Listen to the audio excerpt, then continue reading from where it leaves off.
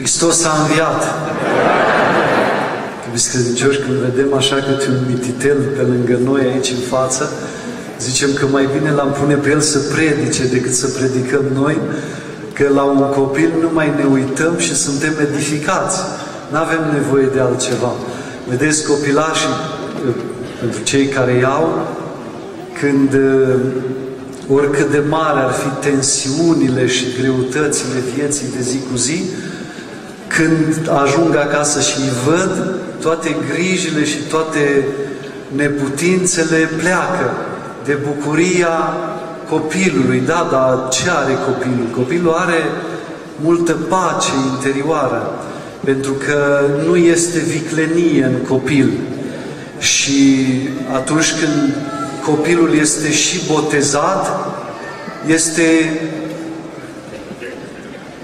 icoana perfectă a lui Hristos, născut în ieslea din Betlehem. Dar copilul are și o lumină interioară pe care nu ne putem explica. Ați văzut cum dorm copiii, ca și răstigniți. Oamenii mari nu pot dormi așa.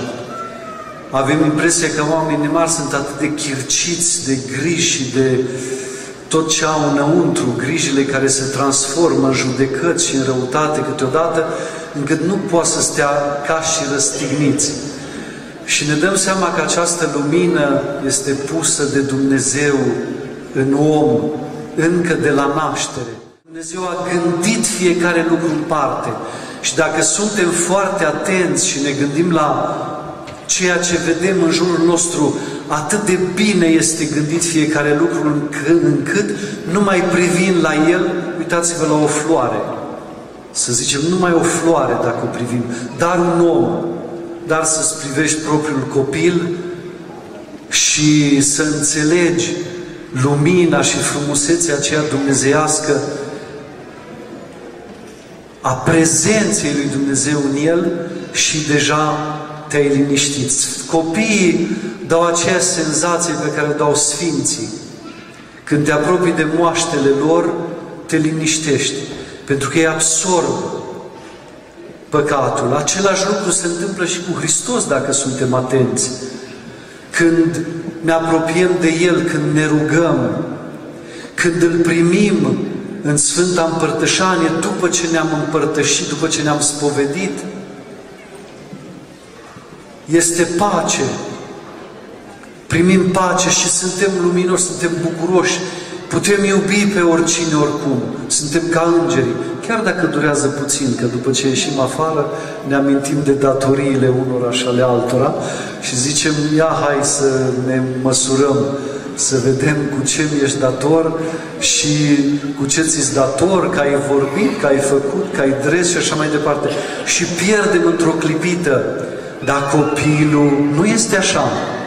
Copilul acum se supără și după aceea îi trece, în 2 minute îi trece și nu mai ține minte mâine că mama l-a bătut ieri și o iubește cu aceeași dragoste.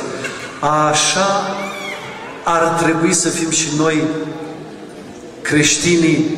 Mântuitorul a zis, de nu veți fi ca acești copii, ca și copiii, nu veți intra în Împărăția lui Dumnezeu. Adică copilul nu greșește, nu se ceartă, nu se bate, nu se zgârie cu unul cu altul, dar până la urmă iartă și a doua zi nu-și mai aduce aminte. Noi zicem, iert, dar nu uit. Am iertat, dar nu pot nici cum să uit. Și 50 de ani, dacă e viața noastră, ne amintim, știi ce mi-ai făcut acum 45 de ani, 6 luni și 3 zile, la ora 7 seara? Știi ce mi-ai făcut? Dar de atunci noi am fost de enori la spovedanie, de enori am zis că iertăm, de enori am zis că totul e în regulă. Dar nu uit.